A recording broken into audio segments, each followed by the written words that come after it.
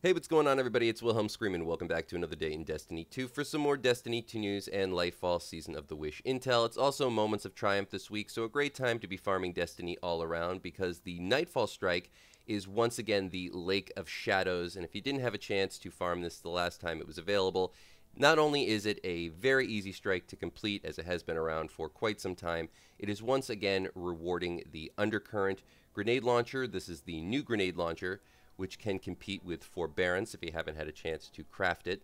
If you can complete this strike at the GM difficulty, you will earn yourself an Adept version of the Undercurrent. Of course, if you get a Platinum score, it guarantees it.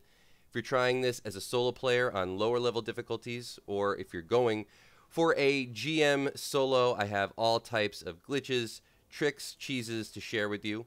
The first one being for the first boss area. Simply make your way over to the right side till you see this fence, and then just hop over it. Don't go too far into the water, as there is a turnback barrier, or too far to the right where the rocks are, as there is a death zone there. But so long as you or your fire team stay in this general vicinity, you will have the benefit of a couple of things. One, no ads. Two, the boss does not actually hit you in this spot.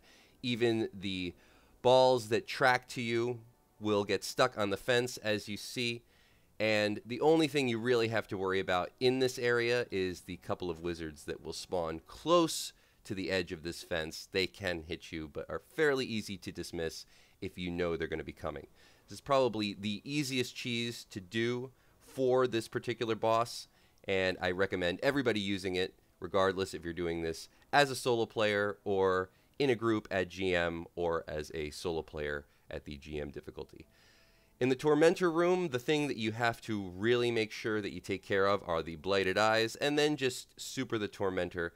Not terribly difficult to take down this boss, but the Blighted Eyes are actually the thing that I think will give most solo players the biggest issue, so just make sure that before you actually attack the Tormentor, if you are a solo player, make sure to take out the Blighted Eyes, or if you're in a group at GM, have at least one character focusing on them solely. The next major glitch is for the bridge section, or just after the bridge section. This will allow you to skip past the remainder of the strike and right into the boss room. Now, this particular glitch did change a little bit since the time this clip was recorded. The only difference being is now you have to stay more to the left, generally against where the dam is or against the wall before you make this jump. Make sure that you get up to the top before that turnback barrier runs out, otherwise you'll be in a fairly tricky spot for a revive. But you can bypass the remainder of the strike and get right to the boss. Also keep in mind, though, that this might prevent you from getting a Platinum score, as if any champion spawns in, it will prevent the Platinum score from being acquired. However, if you do this before, or if you bypass a particular section before a champion spawns in, it shouldn't have any effect. So I have had people still be able to get a Platinum score by doing this glitch, even though it occasionally can prevent you from getting that. Not a huge problem at GM difficulty, though, because you're still given a RNG chance to get the Adept version of the grenade launcher, but I would recommend making sure that if you are going to attempt that particular skip, just keep that in mind and make sure that your teammates know about it. For the boss room, it is the best boss room glitch by far. All you have to do is make your way up the path that you see me using here and then jump onto the roof.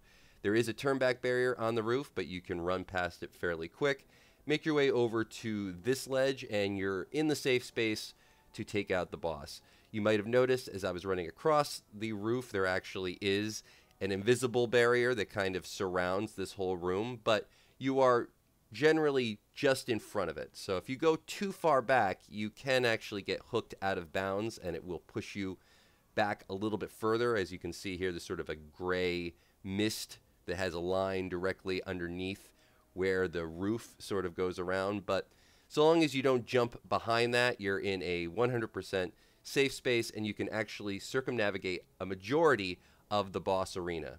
I wouldn't go too far to the left or the right, but where you are, where you finally land in that safe space, you have some room to move. So you don't have to stack up on top of each other if you are doing this in a group.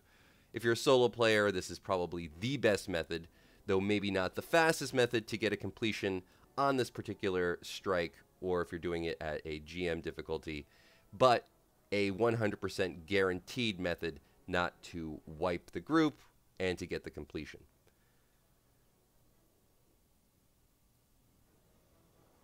And that is going to be it for all the information in today's video. Hopefully you found something in this video helpful. Please remember to like, comment, and subscribe to the YouTube channel and turn on the bell to post notifications so you never miss out on any future Destiny 2 Lightfall content like this. You can also follow me on Instagram or Twitter. They'll be linked in the description box down below. Remember, any of those things also enter you into any future giveaways on this YouTube channel, and I do one every 1,000 subscribers, so you never want to miss out. When we reach 100,000 subscribers on the YouTube channel, we'll be giving away an Xbox Series X or a video card of equivalent value, so you never want to miss out. If you've watched till this point in the video, you can leave a hashtag Lake of Shadows, or a hashtag Season of the Wish, or a hashtag Lightfall, or a hashtag Moments of Triumph in the comments section down below for another entry into the next giveaway for this video. Remember, I do those secret hashtags on all videos, so if you haven't done this on a previous piece of content on this channel, you can always go back, check out another video, and of course, do it again. As far as builds go for this particular strike, as you can see, I was using Malfeasance and Strand. Strand is really good at the moment, so even though I'm sure most groups are going to ask if you are playing on a Warlock to run Well of Radiance, I would actually maybe suggest a Strand build over Well of Radiance, and I would very rarely do that. But for this strike, I think things will actually go quite a bit faster if you have that variation. I'm going to let all these glitches just sort of play out again so you can observe them without me talking or distracting you if that's to your liking. And I know that there's some people who just like to watch the video without some prompts. Thanks so much for watching once more, and as always, I'm Wilhelm Scream. We will see you next time. Good farming, everybody.